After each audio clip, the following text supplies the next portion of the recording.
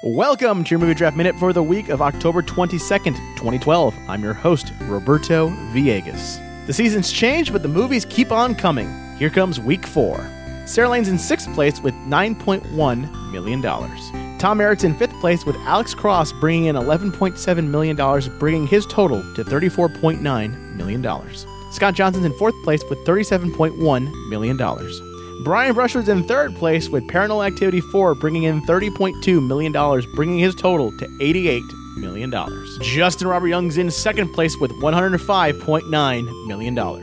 And in 1st place with $147.3 million, it's Padre Robert Balasar. And that is your Movie Draft Minute for the week of October 22nd, 2012.